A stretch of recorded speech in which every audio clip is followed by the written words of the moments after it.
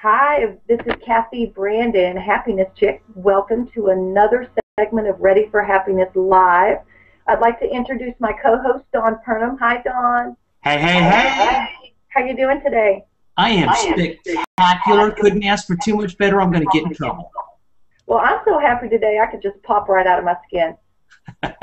No, stay in, please. You look know, better right? in your skin. Skinless happiness chick. That's what we need. Woo! Welcome, everybody. We have a really, really exciting guest today. And I'm not sure why my picture's showing up there instead of my face, but we'll keep rolling with it. This is a live show, so whatever happens on the show is what we put out there. We really want to show up in this world as authentic, and that's part of what this show is we are here to inspire people to create their own unique way of being happy in this world. And in order to do that, we have different people on the show sharing what is making them happy, what kind of life they're creating inside their unique happy. And with that introduction, I want to introduce Maruxa Murphy. And Kathy, before you introduce her, we do see you. Oh, nice. Okay, good. Good. Maruxa is, oh gosh, let's see, where do I start with Maruxa? I met Maruxa years ago, and Maruxa and her husband are marketing geniuses. What they've done, and I'll let her talk a little bit about it, but I want to kind of give you a little teaser about who she is and who you are meeting today, because she's juicy. Maruxa came to the table, and what she wanted to do was she really wanted to create a unique place. And she really is a very authentic, genuine individual. And so what she really wanted to do was she wanted to work with messengers and people who really wanted to change the world. And so what her and her husband did is they did some projects initially to kind of get their feet wet in this kind of industry of messengers. And what they chose to do was, I've watched them for years, they have created this machine, this marketing machine where they take people who are very, very talented and they allow you to be seen in the way that you want to be seen. And so welcome, Maruxa. Thank you so much for joining us today. Hi, Kathy. Hi, Dawn. It's nice to be here. We're really excited to have you. Yeah, I can't wait to having me. I can't wait to introduce everybody to you, Maruxa. And let's kick it right off. Tell us where you're from. Tell us who Maruxa Murphy is, and how did you get to Houston, Texas? Well, I'm actually, Kathy, we're actually in Austin, Texas now, which is part of our happy. We came to Austin through Houston, but from Orlando, Florida, originally. And basically, a little bit about me. I'm a mom. I have now 2 girls. One is 2 months old, just about, and the other one is 4.5. And I was working in the corporate sector. I left that in 2008 and decided to pursue similar things to what I had done offline, if you will, and my corporate job, which was training and teaching folks, college students and faculty and staff at a university in Florida, how to be their full self, in their fullness of life. I was director of multicultural affairs at that time, but I was also working. I loved it. It was my favorite work in the whole wide world. And at the same time, I was working 120-hour weeks. And when I found out I was pregnant with my first daughter, I told them, I said, hey, I'm due in September. And they're like, ugh. So, yeah, that's going to cut into, like, student orientation and stuff like that. And I was like, you know, Maruxa, as I'm listening to your story, how did you find time to have a baby? Right, 120 hours a week. Oh yeah, no, that's a great question. It was during one of the holiday breaks, actually. Okay. Fair enough. We don't need to go any further. I just was dying to know. That's really, really funny. Yeah, no, and actually the joke was at the time, I had a couch in my office, and date nights with my husband were at student events and stuff like that. And the week after I left my work, it was that June, I looked at my husband and I said, "So, hi, my name is Maruxa. Who are you?" So, we were trying to figure out who we are because my whole life was wrapped around my work at that time. Well, long story short, he got a job in Houston, Texas, his dream job. And I became a stay-at-home mom, and I was trying to figure out how that world worked after having worked, so many hours, and that was my identity. It was a totally different identity. And basically, out of my frustration, out of my trying to figure out how to make it work, I had lunch with my husband's boss at the time, this gentleman by the name of David Fry. And basically, I just grilled him about why we were basically in Houston at that time, because I just didn't understand why my role shifted so much. And long story short, I guess my grilling worked, and I didn't expect it to work. I didn't know where it was going to go. I just wanted to ask him a lot of questions. But he said, "Man, you're asking questions that are really making me think, and in a way that most people don't make me think." And I really like that. I think there's something within you that needs to come out. And so, long story short, he hired me to run the interviews for virtual training seminars that he was putting together. They were called telesummits, and we had a whole telesummit wing of his business. So all in all, we ended up creating, I think, 22 telesummits, interviewing over 400 experts, authors, to create these training events around different best practices in marketing. And it really started to make me recognize and see, wow, these gifts that I've had in the real world, if you will, in the corporate world, if I tweaked them in just a certain way, I could actually bring it online, and I could do it in a way that really fulfills me because I was able to be with my daughter at the time and take care of her still. And be the primary caregiver, for her, which is something that we wanted as a family. So, yeah, in a nutshell, that's how my business started, and ever since then, it's been 4 years now. We've grown. We now support, best-selling authors, speakers, and trainers to really look at how their message is getting out there in the world, as you mentioned, Kathy, really find the authenticity in their voice, and then create training programs and virtual events to captivate that message and really begin to attract the right type of following around them. So yeah, that's what we do. I'm absolutely fascinated by you went from this world, you had a 120-hour-a-week job. How long did that go on, number one? And number two, you obviously have, and I can hear it in your tone, a very deep and caring relationship with your husband. How were you able to do that? Because there's so many people out there that are putting in the time they need to into their business, but they're finding ways to neglect their families, and they're not having those conversations, and they're not making it work. So what was unique about your situation? How did you do it? That's a great question. Well, to answer the first question, 120 hours, I did that for, since I pretty much left college. I worked right after college. I was an admission counselor, and then decided to join that division of the college while I was also getting my master's. I forgot to tell you that part too. I was getting my master's in counseling at the same time. So that was in addition to the 100-hour weeks. But we made a commitment, a pact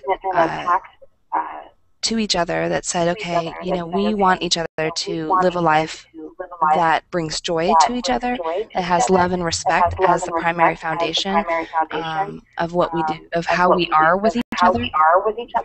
And at that time, I really felt that, and I still feel that to change the world, it takes work. And it takes time, it takes investment. And when I first was getting started in my career, the only way I thought I could see myself making that world change was being there in person every day, all hours of the day, to make that impact in that particular community. When when Dennis and I lovingly call him Murph, and since you guys are friends, you can call him Murph too, for our last name Murphy. That's a whole other story. That's how I actually met him, was by him calling himself Murph to me. So it just has stuck. But basically, when he introduced to me this world of online marketing, online training, I was kind of skeptical at first. I mean, he had been in the industry about, gosh, how many years is that now? Like 15 years? It was like around 95 when he started. And so he had been trying to tell me about this online marketing stuff forever. I mean, and I was kind of like that, that's nice, honey. And it was like blank, totally going over my head until, it really made a huge difference when he started to show me that, wait, you can actually do both. You can actually be a mom. You can actually, enjoy your work in your own time, and you can make it work all while through the internet. You know what I mean? So, I guess it's a convoluted way of saying, like, he and I had that as a foundation. We had talked about it at the beginning. We went through premarital counseling before we were even engaged, and decided, what our family's values going to be if we were ever to be engaged and then, married later on. And as time has gone on, it's really been about having family meetings. The two of us sit down weekly, actually more than that, anytime that we want to talk to each other, because we're in the same office this time. But just to work through, whatever is coming up for us, and make sure that we each have space for each other, or space apart from each other with our own friends, to do our own things, and then be able to come back together and enjoy each other that much more. That's great. I think that's really good. I think it's important for us to understand and for us to talk about and show people a real living, breathing example of being that mom that's home with the kids and being a highly, highly effective professional. When I started my business 7 years ago, that's the whole reason I started it too, Maruxa, is I didn't want to be one of these moms that got home at 7 o'clock and their kids were in bed by 8. And, I wanted time. I want to be that mom that picks up their children from school. And this year I've just made my kids start walking home from school, and they feel like I am the most selfish mom known to man, although we only live 2 blocks from the school. But, they got used to that, and Mason came home, and I know you're going to have this with your daughter too. He's like, Mommy, I just like you picking me up from school. And I'm like, yes, but you have to understand, in order to pick you up from school, people with a regular job can't just leave their job to go pick up their kids. Yeah. And so what I need for you guys to do is I need for you guys to walk home, because we're going to have to blend our schedules. And they're like, oh, okay, I guess it's okay for you to have that 30-minute call, because that's about how long it takes me to get out of school. And so that's what they tell people. My mommy just is on the internet, and she's on the phone, and that's her job. Oh, that's so funny. Well, and then there comes that time when I've got a 17-year-old, and they don't want to be seen with Dad out in public. Don't drop me off at school. Go down there. I know. We have to really make the most of these times when the kids really want to be around us, And for me, it's, it's this legacy thing. Like, I love that when my daughter goes to ballet. Actually, I don't know if you guys have ever seen that picture of those girls these little girls, taking a ballet class, and the one kid is like upside down on the bar. That's my daughter. I mean, literally, I was kind of nervous at first, when I saw her in ballet a few weeks ago, and she was making faces and kind of being that goofball in the class, and I'm like, oh my gosh. At first I was a little embarrassed, I was like, okay, well, how am I going to be judged? Are all the other parents going to think I'm kind of crazy, or, because my daughter's doing this, and you know how moms are, right? They all, we all kind of do that, unfortunately, and it's not good.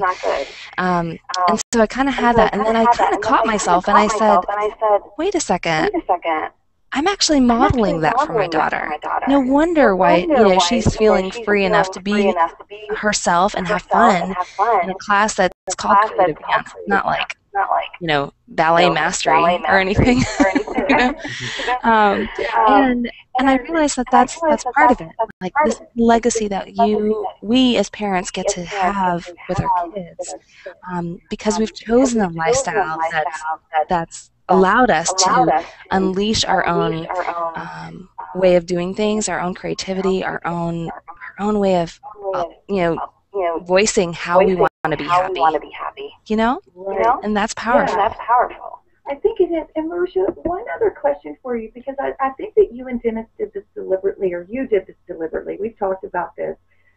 When I started my business and I changed my lifestyle because, I do want to show my children a new way of living. And not that anybody was wrong for the way they taught me how to live, but I didn't want my children growing up feeling like they had to follow a very specific path in order to be happy. And I find that very challenging. And I seem to think, based on what I've heard you tell me before and part of what you talked about today, you and Dennis have deliberately created an environment, not only for your friends and family to see, but for your children to see, where they have the freedom to pursue that individuality. And was that deliberate for you and Dennis, or is it something because that's who you are that it's just come out? I think it's a mixture of both, probably. Sometimes I see my daughter already starting to roll her eyes, say, "Mom, I know I'm allowed to be myself," kind of thing. Like, "Mom, you told me I can wear whatever I want to wear to school." Obviously with some parameters and some boundaries, of course. But she, I let her express her creativity through her clothes because I can see that's something that she really loves, and so she might have, polka dot.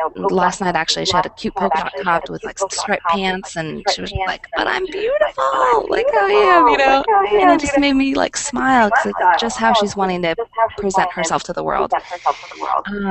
So I guess part of it is intentional, because we are making those choices to allow her to make those choices for herself, and have always done that. We give her, okay, we'll give her boundaries, right? But we'll say, you can have this choice or this choice. Which of these choices do you want to make?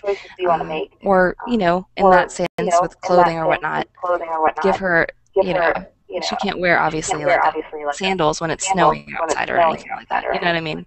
But she can choose the fashion that she wants. And I think, as business owners in our business, we've done the same thing. We look at things and say, okay, we can make this choice today to increase our revenue in this way or increase revenue this way. And then we look at like what is successful in those things and then put our own creativity, our own flair, if you will, into those things. And so she sees that, our kids see that. And I hope they always take that on and make that one of their values in life. Without a doubt, and I definitely want to recognize you and congratulate you on giving your children so much choice. Like, I've gotten a lot of criticism for raising my children with choice. And, sometimes I wonder if I started them on the choice train a little too early, because now, they will exercise that choice, whether I want them to have, Mommy, I have a choice, I want the third choice, right? And so, right, you're like, okay, you can have a brownie, or you can have a Swiss roll. And they're like, no, I think I want, whatever, a bowl of Lucky Charms. Or, Sure. So I want to say hats off to you, because I really do believe that the more choice we give our children young, we are exercising those muscles for them. And so even though, it may seem harder when they're a toddler and we've given them choice, I think we're really setting up a good standard for them to be adults. Now, one question I want to ask you, because I do this in my work too, we're in the marketing realm, we're in the realm of branding, we're in the realm of helping business owners grow. one of the things, and I'm going to have to close up with this because I know we're running low on time, but one of the questions I want to ask you is, how difficult do you find it to help people really let go of all the models of successful businesses that they've seen and really embrace where they are unique? Like, I know you bump into this. I bump into it too. Like, we both do products and services. We both brand. We both market. And what I find is a lot of times when people come in, they are so deliciously unique, but they are so locked in, oh, I want the Tony Robbins way, or, oh, I want to be Seth Godin, that they're so busy following that model, they've lost all sense of who they are. Like, talk about how you break somebody out of that. Well, I think it actually that touches on something that you know, we can look at it as a marketing issue or a branding issue. But I think the real issue is inviting someone to find confidence and trust in who they are. So a lot of times it's really more of a leadership issue. Meaning, are you allowing yourself to be led by others and by all these external factors, or can you take the challenge, take the risk to look within yourself to find that leader emerge? So when I take on a client, I invite them into that conversation. Before we go into marketing, before we talk about how to name something or sell something or whatever, it's really about getting clear on who that person wants to be and how that person wants to thrive in this world. And so, you know, we get into that conversation, we kind of dig into that for a while. And sometimes that conversation takes a day. Sometimes that conversation takes 3 months. You know, it just depends on that person and that tape recorder, or that, I guess in today's day and age, you know, that CD player that goes on in their head, and where it's getting stuck. And so a lot of the work I do with my clients, I guess like my, I don't know, some people call this my ninja move, I guess, is really that we focus on the leadership of that person and the identity that person wants to have in this world. And when we can get clear on that, then the messaging, the marketing, the sales flow much easier once that piece is settled and held in, like, with a strong foundation as to who that person wants to be in the world. You know, I think that's really important. I'm glad you shared that, and I'm glad you shared it that way, because a lot of times, and Dawn, you see this with the marriage work that you do and the relationship work you do. You know, we show up in our dreams being authentic in who we want because we identify a problem that's out there that's not being solved. We identify some sort of problem, and we want to stand in that solution. But what we bump up against professionally and personally, we do it in marriage, we do it in our business world, is we bump up against this whole vision of who we are. And I think a lot of times in the business world, a lot of people, they kind of poo-poo that whole, oh, who are you? What do you want to be when you grow up? You know, kind of the gushy stuff on the inside. But what people don't understand, and I love the fact that you tease this out, Maruxa, is the leaders that we all admire are the renegades.